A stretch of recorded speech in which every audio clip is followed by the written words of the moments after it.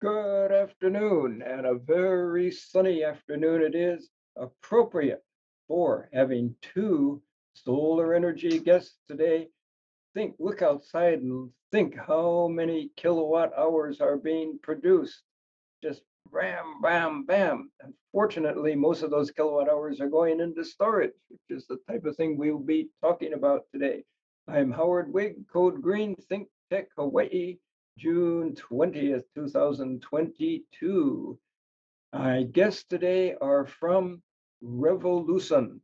Any local resident probably knows that name very well. They're the largest solar company in Hawaii. And incidentally, we are not, neither ThinkTech Hawaii nor the state of Hawaii is endorsing Revolution. They are here for educational purposes. So thank you very much for appearing, Tom Cory and Scott Wishart, to talk about solar energy in Hawaii. And just as a little background, I go back quite a ways to the year 1976. Yes, solar energy did exist back then, and it started in the backyard of Cully Judd of the Judd family. And he and his dad were in the backyard building two building solar water heating panels. And they formed their own company, and it was by far the first solar energy company in Hawaii. And back then, it was strictly solar water heating. Fortunately, they really pushed, and other companies such as Revolution joined and joined and joined, and again, focus on solar water heating, which is very, very fortunate because you heat up that water on a nice sunny day like this, and it goes into a tank. And I call that tank an 80-gallon battery. Why? Because we have our peak demand in the evening, just when the sun goes down. And when everybody went home and turned on the dishwasher and got into the showers, guess what they benefited from? All that stored up energy. That was the original battery technology for Hawaii. Then we evolved into photovoltaic or PV cells, and it was so successful, is so successful, thanks partially to Revolution, that the production of electricity in the middle of the day far exceeded the demand. So there were different relationships between the solar companies and the utility, and it has finally come out to emphasis on storage. Get all those beautiful kilowatt hours that are going on in the middle of the day, store them up, and apply them to the evening hours when the peak demand occurs. Why would peak demand occur in the evening? Number one, everybody's coming home from the their schools and their businesses, and the homes are beginning to go great guns. And we belong to a tourist economy. And if you haven't figured it out yet, tourism is back loud and clear. It's almost at 100% again. Guess what those tourists do? They go out to the beach to shopping tours in the middle of the day, and they come back when? Just when the sun is setting, and they contribute to the peak demand in the evening. So that is a little bit of background. So why don't we bring up the first? Oh, and I didn't mention my guest name, Tom Cory and Scott Wishart of, again, Revolution. And let's bring up the first slide, and either of you gentlemen take it away. One of you take it away, please. Scott. Thanks, Howard. Yeah, so thank you so much for having Tom and I today, Howard. Really appreciate that. And we talked a little bit about the solar coaster, as many people call it, in the industry. And you're absolutely right. We can never forget about the hard work that Cully Judd and many others had done, previous to when the solar industry, or when the PV market got a little bit crazy or busy. And we just show right here on this slide, 2009 was our inception. Tom and I have been lucky enough to be a part of the Revolution team for almost since the inception, but we'll be coming up on our 13th year birthday this next month. But 2009 was the early adopters. That was a lot of people that took advantage of the tax credits for federal and state at that time and put a PV system up on their roof. And net energy metering really kind of coasted us through that time period, all the way up until 2015, when that was when net energy metering more or less was abolished. That was actually October, I believe it was October 13th of 2015. So that was a date that that remains in infamy with us in the solar industry. So at that point in time, a lot of companies, including us, we had to kind of redirect what we were doing. And at that time, Revolution brought in, we started doing a lot of smart home things that we did as far as air conditioning and different things that you could model to make the house take a little bit more of a holistic approach to making that house healthier and being able to capitalize on energy efficiency at the house. So then you fast forward to where we are now, from 2017 to the present, and it's just been an amazing time for the PV industry. And batteries has really had a big part in that. And I think what we'll be talking about today is some of the programs right now with HECO that we're looking at battery bonus, and there's another one through Swell called battery rewards. So I don't want to say too much about the solar coaster without handing it over to Tom so he can kind of fill in some of the gaps there. Well, let me interrupt and say that I recently heard from Hawaiian Electric that I believe there are something like 92,000 PV systems on roofs in little old Hawaii, and Hawaiian Electric is not at all satisfied with that. They want another 50,000 up on roofs by the year 2030. And that all has to do with Hawaii's transition towards 100% clean energy. Ideally, we will be burning for homes and buildings, zero fossil fuel by that time to combat global warming. And you mentioned storage. Just offhand, what percentage of the systems that you put up today include storage in them? 100%. I would say 100%. my projects anyway. Yeah, 99 to 100%. Yeah. I had read somewhere, Howard, some companies had said somewhere maybe around 80% or so. But yeah, I think Tom's spot on. I would say almost 100% of the installs we do right now are with batteries. But there is some instances where that may not be needed on a house, depending on. And on my side, I'm with the Hawaii State Energy Office, and we're pushing solar farms. And there's no such thing as a new solar farm without a commensurate battery farm. You got to store up those BTUs in the middle of the day and apply them towards night. So why don't we go to the next slide, and one of you guys can take over from there. What's all this about, guys? Outages. I'm not sure, Scott. What's this one about? So, well, this just kind of lays into what you were saying, Howard, as far as battery backup and where the industry is going, and a lot of homeowners have really grasped this. I mean, I think we're ahead of the spear here in Hawaii. I mean, I really feel like we're about 5 or 10 years ahead of some other states in the nation in what's happening out here, and a lot of that has to do with Hawaiian Electric Company. So, with these battery programs, and you had mentioned, there's about 50,000 houses out there that have rooftop solar, or 90,000, 92 to be exact. Yeah. But HECO wants to bring in another 50,000, and batteries are going to be the way that we can do that. And that's for the first time we're sort of there technology wise, where now not only is the homeowner going to save money on a monthly basis with having a battery or batteries at the house, but they're also going to have that peace of mind that if the grid does go down or power does go out, they're going to be able to provide electricity for their family. Yeah, and for those out there listening and watching that don't know, HECO used to have a program called net energy metering, where you really wouldn't need a battery to power your home at night. So since they stopped doing that, That's the main reason why we're installing batteries now, is because, during the day, all your power comes from the PV that's powering your home. And at the same time, it's filling up this battery. So as soon as the sun goes down, you're running off battery power. And that just happens every day. The backup element is just kind of secondary. It's great. People love that. Your lights will stay on. You won't even see a flicker. But the main reason, again, is to power your home at night. These batteries, they're essential now. You have to have them.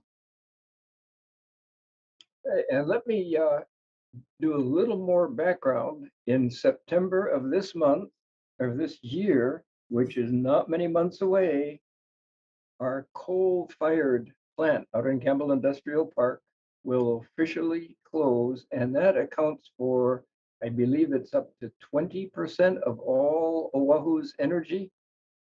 That's going to be a huge, huge, huge impact. And what's more, we in the energy code business are shooting for 100% electrification of homes and buildings. So we're doing everything we can to increase electricity going into those structures.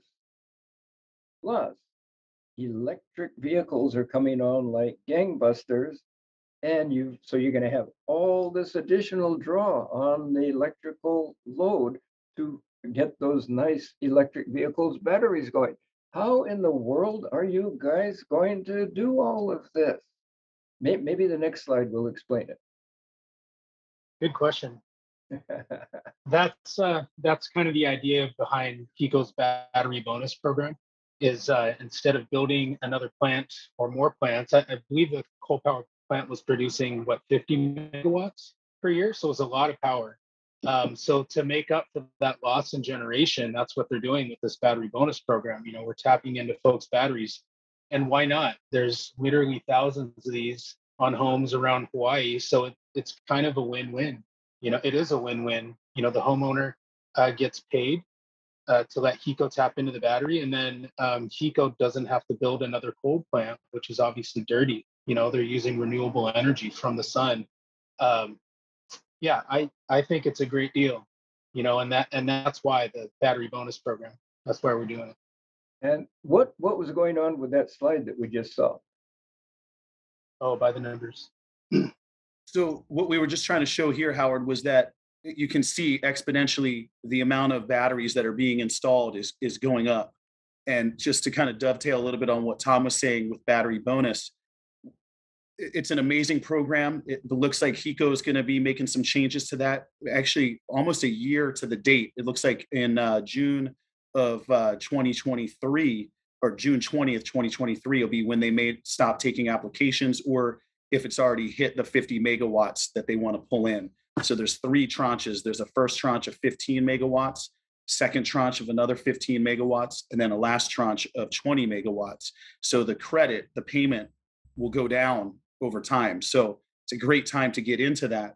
But the beauty of this program really is for the people that were in net energy metering, that maybe installed, they were an early adopter back in 2010, 2011, all the way up until 2015. And for the last 7 years, felt like they couldn't add to their PV system. And so now is a beautiful time. And this is a really just battery rich program, or I should say credit rich program, with a federal tax credit right now that's still 26%, a state tax credit that kind of irons out to be, somewhere between maybe 17 to 27%. So we'll call it 22. So you're still getting about 50% back from federal and state tax credits for solar now.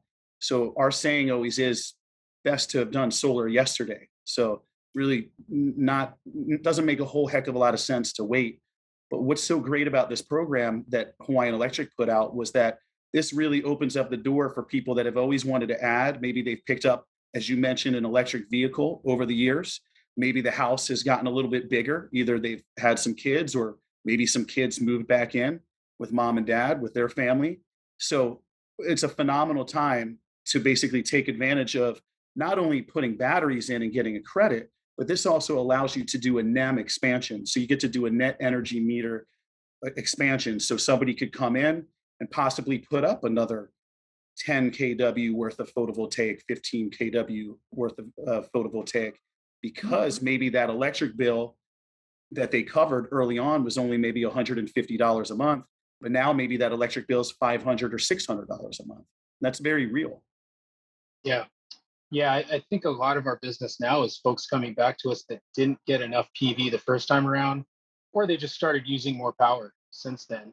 And so they need to add to these NEM systems, these legacy systems. Up until this battery bonus program, you could not add panels to them. So that's a big part of this. However, if you don't have a NEM system and you're installing a new PV system under a different tariff, CGS or CGS Plus, you can participate in the battery bonus program. Um, we recommend maybe, well, depending on your usage, getting an extra battery just to dedicate to this program, because you'll need that first battery to power your home, or maybe even two in some cases, to power your home at night. But the point is, I've never seen a program this good for homeowners. I've been doing this for 10 years. Other than NEM, this is kind of like NEM 2.0, and so yeah, we're encouraging folks to jump on this while it still lasts, because like Scott said, there's only 3 tranches. And I might point out that this program is benefiting not only Revolution, but all the solar dealers out there. Right. All of Yeah. you are probably going absolutely like gangbusters. And then I would also point out, as somebody who sees the larger picture, that 50 megawatts ain't going to cut it. We need at least, I would say, looking down the road, at least 150 megawatts. So good time to be in the solar business, I would say. You know, and Yeah. What's going on with the next slide here? well, the one thing I wanted to mention too, Howard, was well, Max is pulling up the slide. There is also something called battery rewards, which is through Good an entity point. called Good point. Swell.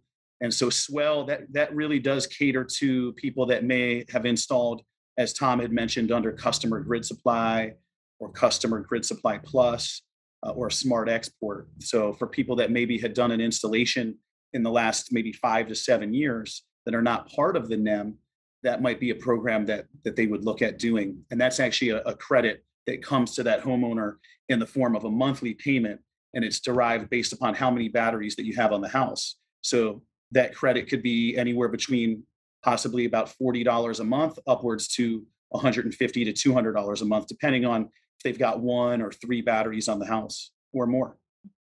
I think that's called passive income. Absolutely. Yeah. We all need more of that. And by the way, Swell is not exclusive anymore. I think there's maybe one other PV company that offers it, but Revolution was the first. Not sure what the other one is. So it's not available through all contractors, just a handful now. Okay, let's go back to that slide that we were. Well, you had a rooftop slide. Yeah, what's going on with this rooftop here, besides being a very beautiful scenery? Is that Hawaii, Kai? I want to say that that's over in Kailua. Well, I think what we were trying to show here, and I pass it over to Tom, but just a nice installation on a standing seam roof. And it's just so, we're so proud of seeing the adoption of so much photovoltaic here on the island. I mean, we're a lot further ahead per capita than many other states. So it's just really exciting to see everything progress. And I think that these battery programs that Hawaiian Electric Company is embracing right now have really kind of helped push the trajectory of where the industry is going to go over the next couple of years. Yeah, we read about Hawaii lags here and Hawaii lags there. We sure ain't lagging in the solar industry and solar storage capacity. Right. The island of Kauai, usually, especially on a sunny day like today, they shut all their power plants down in the middle of the day, and it's entirely clean energy run. And that is what all the islands are shooting for. And thanks to every new installation, we get a little bit closer to that. So Nice, I didn't know that. Oh, go ahead, Tom. Oh, not to cut you off. I was just saying I did know that. That's amazing. Also, just to dovetail off Scott, as Scott would say, I think we do lead the nation in PV per capita, don't we? Oh, We're the top. Yeah. Lead by a factor of 2, at least Yeah. 2. Yeah, that's right. Yeah, it's pretty amazing. And what really makes a good solar market is, unfortunately, the cost of power here is ridiculous, right? We pay the nation's highest rates, and that's really part of what drives the market. And then our state tax incentives are pretty good. Everybody, all the states get the federal tax credit, which is 26%. But not all states have a good state tax incentive for getting PV. Some states have like a feed-in tariff or similar to NEM program. But yeah, those kind of make the perfect storm for a solar market is price of power being really high and the state tax incentive. Um, since I started though 10 years ago, the state and federal tax incentives haven't gotten any better. If anything, they're going down. So it's good to note if you're a homeowner watching that the federal tax credit is going down 4% at the end of this year. So right now, as mentioned, it's 26% of the gross cost you'll get back as a tax credit. Starting next year, it's going to be 22%. So that's the reason why you see so much PV in Hawaii is a large part because of these tax credits, and the price of power. Your payoff is really good here compared to the mainland. Sometimes your ROI will be half the amount of time doing PV here in Hawaii versus on the mainland, maybe in California. Better than half, because our average statewide rate for a kilowatt hour right now is 36 cents. Thanks to the very, very, very high price of oil, the average mainland kilowatt hour costs 12 cents. So there's a factor of 3 to 1. But we're running out of time. What about another beautiful slide, please? What's all this about? Well, just to touch on this, this is exactly sort of what you were talking about, Howard, is what we would call VPP, virtual power plants, right? So that's really what this program is all about, is turning individual homes or homeowners' homes into a power plant, in a sense, that is going to help stabilize the grid, help out your neighbors, just really help what we're doing out here on the island of Oahu. So it's an exciting time to partake in this program because that's basically what's happening. Homeowners putting in one, maybe two, maybe three batteries, adding more PV to their house. And just to touch on it one last time, that might be a family where things have changed at their household over the years since they did their first install. Or more times than not, it might just be a new purchase. A new family moved into somebody that sold their home. Maybe that was an older couple that moved to a condo. Maybe it was just because two of them lived at the house. So they only covered an electric bill of about $150 a month. New homeowner comes in, has two electric vehicles in the driveway. They've got a $400, $500 electric bill. This is a phenomenal time for them to take advantage of coming in, adding PV, adding a couple batteries, picking up the federal and state tax credit that Tom was talking about.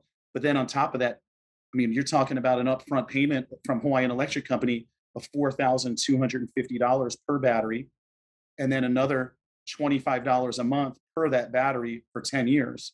So if you're putting in two batteries on your house, you're talking about $14,500 worth of payments from HECO over the course of 10 years, with $8,500 of that upfront.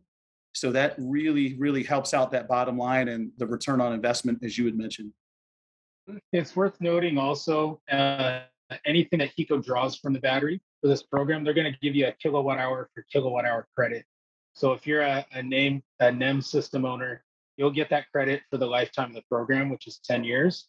If you're a CGS or CGS Plus customer, you'll get that for the first 3 years. So, you're getting the 4,250 upfront, 3,000 amortized over the 10 years, and then these kilowatt hour credits. So even if it's worth noting, even if it wasn't for the financial incentive, like Scott said, you're contributing to Hawaii going green and reducing your carbon footprint. You're helping out the community. So I think it's worth it just for that reason. And how about looking at worldwide? Is Hawaii serving as an example here for the rest of the states to follow, and indeed for the rest of the world to follow? Absolutely. Yeah. I believe As far as so. I know, we are virtually ahead of every nation in the world. There may be a couple exceptions. We are. I think there's going to be all eyes on this, on how well this goes as far as the AES coal plant, closing down come September. and then the transition of what we're trying to do with what we would call VPP, virtual power plants, and it's going to be really interesting to see how that shapes up, and hopefully it's going to set the bar and set the bar high. Mm-hmm. We have set the bar very, very high.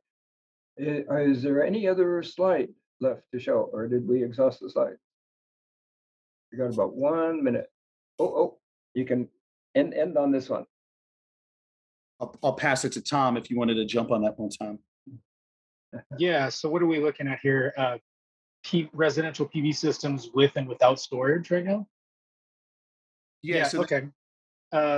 So yeah, when I started, 2011, there was virtually no storage. We were just, it existed and you could buy, but it really wasn't worth it because it was just for backup purpose. Now, like I said, you need it to power your home at night if you have a new system. So the point is, there's all these systems that we installed and other contractors installed for the last decade that were under the NEM that don't have storage. So I think there's plenty of capacity and plenty of room for folks that already have PV systems to add batteries. And again, going back to this battery bonus program, this is their incentive. This is their reason to kind of get off the couch and do it. Yeah, all the systems now do come with batteries. I don't know, Scott, do you know what the percentage is out there of PV systems that have batteries and ones that don't? I would probably take a guess that you probably, because you had a lot of PV systems early on. So I would say that only about 5 or 10% of the PV systems or the rooftop solar actually have batteries. That was kind of what that slide was showing. In the orange was showing people that have PV, and then in the blue is the ones with the battery component to it. So we have a lot. That's why Hawaiian capacity. Yeah, they put this program out to incentivize people in the NEM to basically come in and put batteries on their house. And on that very cheery note, we must bid fond adieu. Scott, Cory, David, Wishart, Revolution, you've given us a tremendously optimistic view of the world. Hawaii, little old Hawaii, helping Mother Earth and showing the way for other people to have 100% clean energy. So thank you very much. See you next time. Howard Wiig, ThinkTech Hawaii. Thanks, Howard. Thanks, Howard.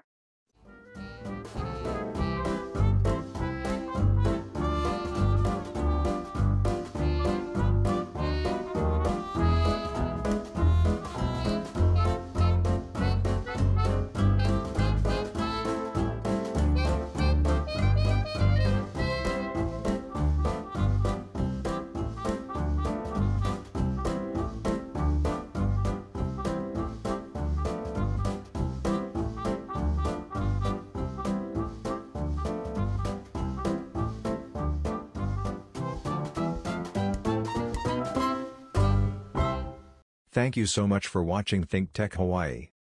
If you like what we do, please like us and click the subscribe button on YouTube and the follow button on Vimeo. You can also follow us on Facebook, Instagram, Twitter, and LinkedIn, and donate to us at thinktechhawaii.com. Mahalo.